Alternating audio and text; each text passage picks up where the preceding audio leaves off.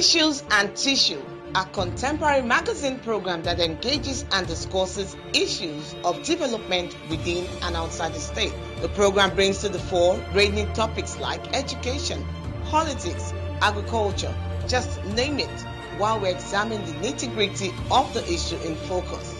Join me, Bisi Akpaida, on African Independent Television, AIT, for an exciting time. Issues and Tissue. If we can think it, we can discuss it. Nigeria currently has a population of over 210 million people. The country's population growth continues to rise, with over 5,000 births daily and over 2 million unintended pregnancies recorded annually. World Population Day is celebrated every year on July 11. The event seeks to focus attention on the urgency and importance of population issues. On this day, important topics that affect population are discussed, from family planning to contraception, gender equality, mother and child health. The theme for this year's World Population Day is "Rights and Choices are the Answer, whether baby boom or bust." Today on the program, we will be discussing issues of family planning and access to contraceptives in the COVID-19 era as a means of checking increasing population. Joining us on this discourse are family planning and contraception professionals Eunice Elendu and Ugoamaka Aginam, representing Maristopes International Organization, Nigeria. Issues and Tissue, a contemporary magazine program that engages and discusses issues of development within and outside the state. The program brings to the fore ranging topics like education, politics, agriculture, just name it, while we examine the nitty-gritty of the issue in focus. Join me, Bisi Akpaida, on African Independent Television, AIT, for an exciting time. Issues and Tissue. If we can think it, we can discuss it. All right, thank you for joining us again today on the program Issues and Tissue on African Independent Television, AIT. My name is NOSARHIEMEN USOH, and with me in the studio today is Mrs. Ugoamaka Aginam and Mrs. Eunice Elendu. Thank you for joining me today. Thank you. Please tell us, introduce yourself, starting with you, Mrs. Eunice. Okay, my name is Eunice Elendu. I work with Maristopes as a clinical quality advisor, regional advisor for South. Okay, thank you very much, Mrs. Ugoamaka. My name is Ugoamaka Aginam. I'm the regional communication and marketing advisor, Southern Operation for Maristopes International Organization, Nigeria. Okay, thank you. Now, let me start with you, Mrs. Eunice. Tell us a little about Maristopes. What is Maristopes and what do they do? Maristopes has a mission of children by choice and not by chance. So basically what Maristopes does is reaching out to the unreached to provide family planning services all around. We have different channels. We have the outreach, we have the clinics. In Nigeria, we have some clinics. We have in Lagos, we have in Abuja for South. We have Edo. We also have in Rivers and Asaba as well. So basically what we do is to provide to ensure quality is provided, not just the family planning services. If you are assessing, if you want to access family planning, we are sure and we pride ourselves with the quality that we can provide at all times. All right, thank you very much, Mrs. Eunice. Now, Mrs. Ugoamaka, July 11th every year is the day set aside as World Population Day. Now, why is this day relevant and what is the theme for this year's celebration? Okay, thank you for the opportunity. Yeah, July 11th is celebrated worldwide as World Population Day, and I think it's quite necessary because the size of a nation's population has a major impact on its development and operations. And the bigger or larger a country population is, the more difficult it is to develop at a quicker rate. So I think it's very, very necessary that we look inwards, or any nation need to look inwards as regards to how the population is growing, looking at the enabling factors. What are those things that are available to sustain the growing population? And also looking at this, the 2021 World Population thing, is right and choices are the answer, whether baby boom or boost. So you find out it's even in line with our organization's mission, that we are saying children by choice, not by chance. So we need to allow people make right decision as they affect them. Okay, thank you very much. Now, World Population Day, I believe one of the factors, one of the issues that comes to bear when you talk about population is the issue of family planning, the issue of use of contraceptives, which of course this episode of the program today is centered on checking population through access to contraception, especially in the COVID-19 era. Now, you tell us what is contraception, or what are contraceptives? Contraceptives, it depends on the way we look at it. Some are natural, some are artificial. But it's just a means of protecting oneself from getting undesired, let me use that word, pregnancy. Okay, Mrs. Eunice, are there different forms or kinds of contraceptives available, especially in Nigeria? Yes, we have different types of forms of family planning. It's categorized. We have the permanent method, we have the long-acting reversible method, we have the short-term method, and of course, natural method. For the permanent method, is also like we're talking about the vasectomy and the bilateral tubal ligation. For the tubal ligation, we're just saying that the tubes are ligated, and of course, is very, very effective. Then we talk about the long-acting reversible method, which is also another long-acting. Why it's called long-acting? Because we believe that immediately after removal, we should be able to return back to fertility almost immediately. So those are the IUDs for 10 years, the Jadels for 5 years, the Implanon for 3 years. Okay. Now, you made mention of family planning earlier. How does family planning help to check the increasing population in Nigeria? Well, family planning has empowered individuals and women to make the right decisions concerning their reproductive health rights through the awareness of modern family planning. And what it does is, of course, it prevents unwanted pregnancy. So, and if there are no unwanted pregnancy, that means we are talking about prevention of having nuisance in the community. And of course, it helps a family to plan well. And if the family is planning, the family is planning well, we are basically saying that the family will have that particular number of children, desired children, that they will be able to train in the community. So of course, if family planning, if a woman decides to give birth to 12 children, that's not planning. More especially, it depends. More especially in our community, that when you want to buy one cup of curry today, you know how expensive it is today. So we are just saying that what family planning does is curtail the kind of prevent that unwanted growth of population.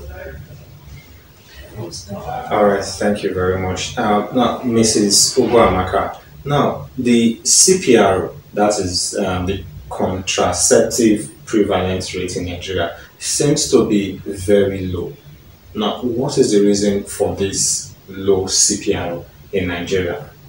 Okay, thank you for that question. The major factor is basically on so many things. It's not just one. We have so many factors that are making the CPR in Nigeria to be low. One of the factors can look at the culture and religious factors. Is a factor that is also affecting the CPR in country. Then we can also look at our patriarchal society. In as much as in definition, people will tell you it's women's right, to make informed and available choices as in regards to contraceptives. Then you find out we still have factors hindering most women, even among the literate. Before you find out going to a health center, a health facility, a service provider to access family planning, you still have to take permission from the husband. Okay. Some also rely, my priest said I should not take a method. So another thing is ignorance is also a factor. Low awareness creation. So I think there are so many factors affecting the CPR. Apart from all these community factors, you can look at institutional factors too. Sometimes the commodities may not be available. The commodities may not be available. There are other factors like if you look at the documentation. Now, let's talk a bit about the issue of unavailable commodities. Now, in Nigeria, for example, I believe government has a stake in this. Yeah. Government should also, be involved in, assisting organizations that are into family planning, educating people and providing contraceptives. But for example, the national budget for family planning from 2020 actually reduced in 2021. The national budget for family planning in 2019 was reduced in 2020.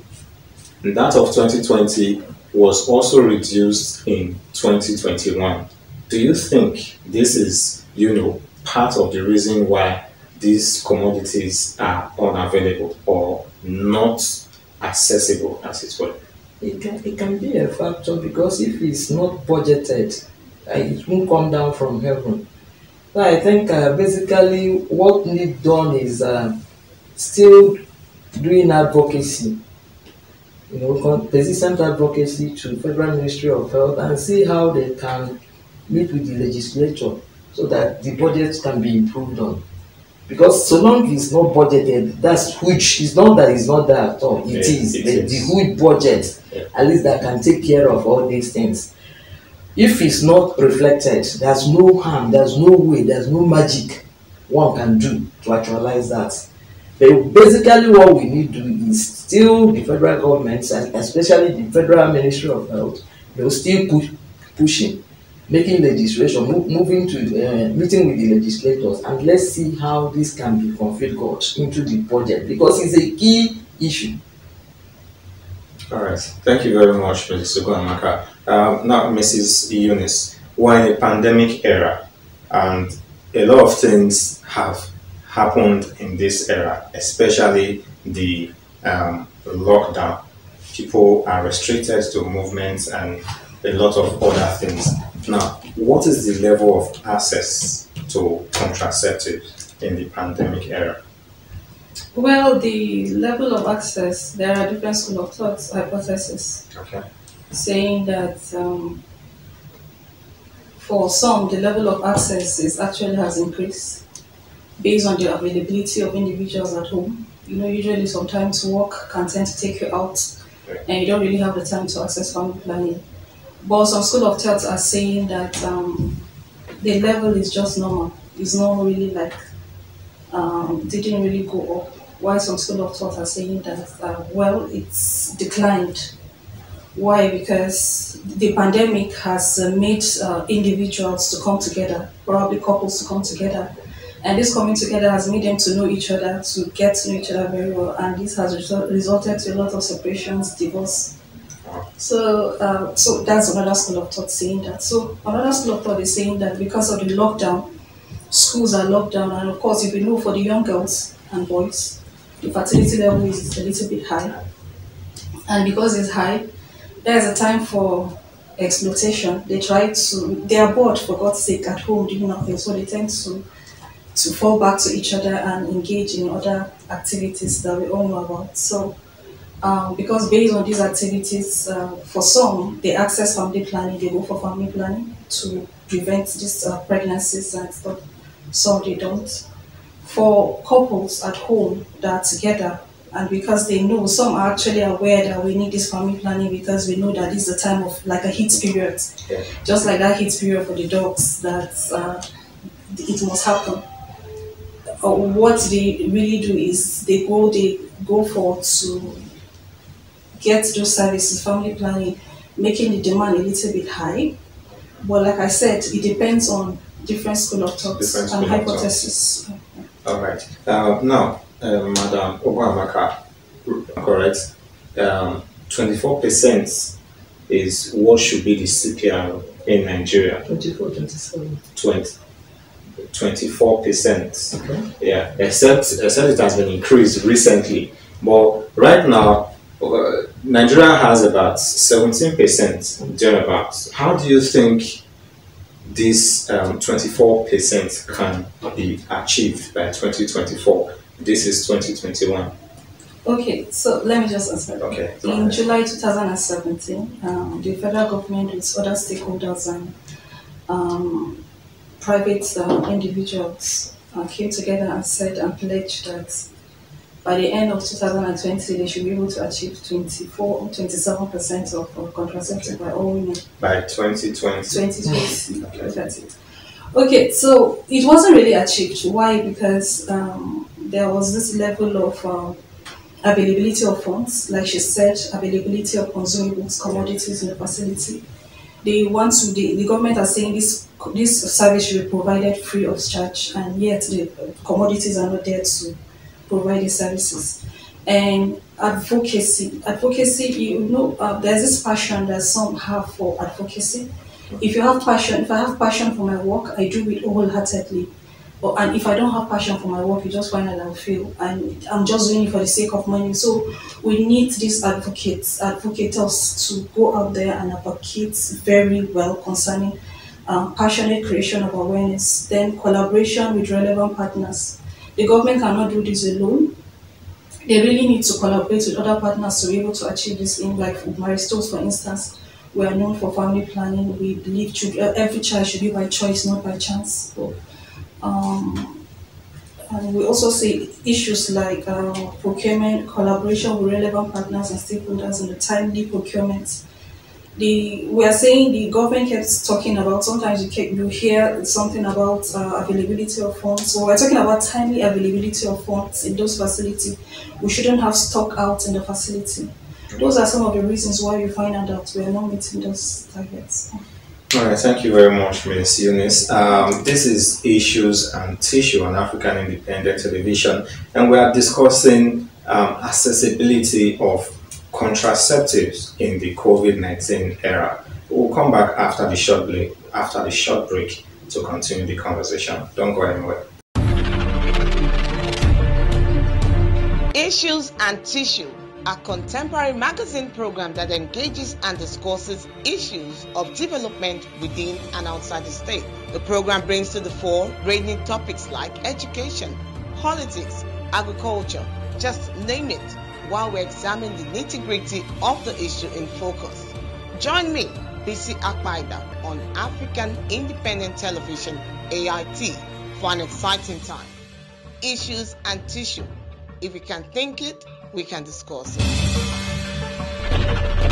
All right, welcome back, and thank you for staying with us on the program where we are discussing access to contraceptives in the COVID-19 era. Now, Mrs. Ogwamaka, let's dive a little bit into domestic violence issues, gender-based violence issues in Nigeria. Now, how does this affect the use of contraceptive amongst couples?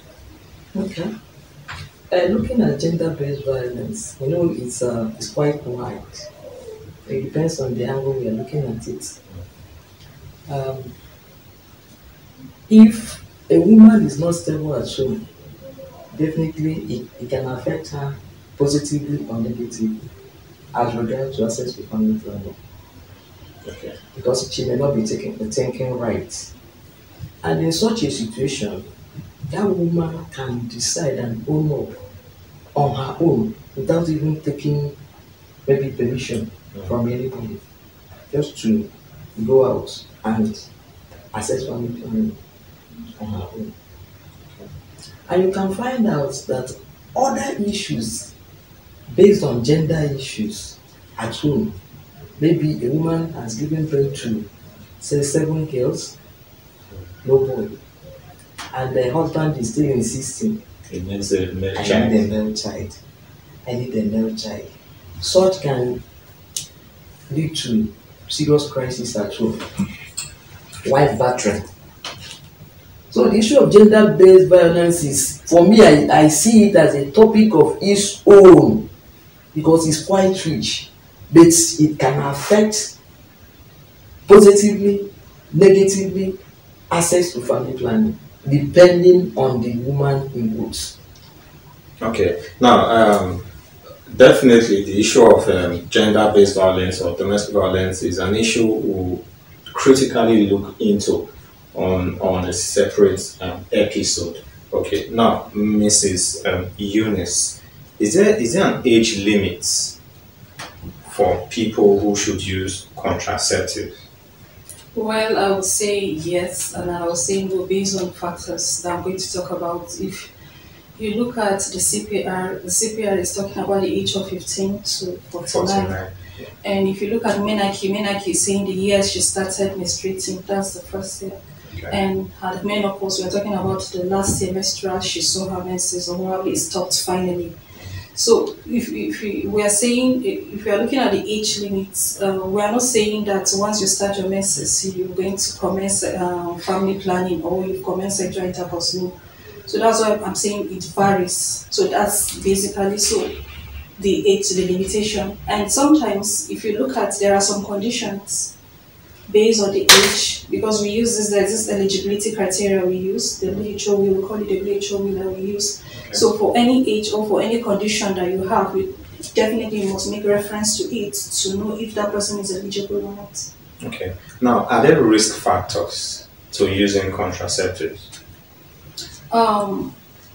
Risk factor per se, it depends on what you're saying, because if I get pregnant today, there are risk factors to pregnancy. Yes, of course, because I think, or most people, the knowledge they have is when they hear family planning or when they hear contraceptive, especially not the usual maybe use of protection you can just go to a pharmaceutical store to get. Well, They have this feeling of this is kind of a risky process. oh well, like I said, I wanted to give instances with pregnancy because when you take family planning services, there are things we call side effects, and those side effects must surely present itself. And just like pregnancy, a woman nauseates, a woman she craves. So it's based on hormonal changes that woman has, and it's the same thing with family planning. So for a woman to access family planning, she will definitely experience some side effects like backache, changes in her menstrual period. Changes, I mean, it's heavy or it's low. So some women will now complain of low back pain with IUD, low abdominal pain, and stuff like that. But then, if you talk about pills, for pills, sometimes some women are actually predisposed to clotted blood clotting, and maybe stroke. But then, how many women take pills today? Probably very few. Very few. So many people don't take pills because a lot of women these days prefer taking the long acting to reduce the hospital visits. Okay. Yes, to reduce hospital visits, to reduce the effort of always trying to remember when am I supposed to go, stuff like that. So you just find out that people. Thank you very much. Now, Mrs. Ubamaka, earlier you mentioned, when you're talking about forms of contraceptive, you mentioned natural, you mentioned artificial. Can you break this a little bit down for us? When you say natural, what are the natural contraceptive that are available, and also the artificial? And then tell us how effective are these contraceptives? Like the natural family planning methods, there's one we call the LAMP, lactational, lactational amenorrhea method, which in a layman's understanding or language is exclusive breastfeeding. So when a woman is breastfeeding exclusively, you find out that sometimes they don't menstruate, no menstruation, which means it can keep them for the duration they are doing the exclusive breastfeeding until they win the baby before you talk of getting pregnant. Okay. So that's a natural method. We also have the beat where they count. You know, this is my menses. It will last for 4 days. After these 4 days, no more. Ovulation will come. So some people also use it. All right. Thank you very much, Mrs. Obuamaka and Mrs. Eunice, for educating us today on issues of family planning, access to contraceptives in Nigeria. That's the much we can take on the program today. The key statement there is that having children is by choice and should not be by chance. In case you need to, get in touch with Maristop International, the toll-free numbers are scrolling on the screen and the address is also there on the screen. Don't forget, we'll be with you again same time next week. Until then, stay safe and have a wonderful day. My name is NOSARHIEMEN USOH. Thank you for joining us. Issues and Tissue, a contemporary magazine program that engages and discusses issues of development within and outside the state. The program brings to the fore ranging topics like education, politics, agriculture, just name it, while we examine the nitty-gritty of the issue in focus. Join me, BC Akpaida, on African Independent Television, AIT, for an exciting time. Issues and Tissue. If we can think it, we can discuss it.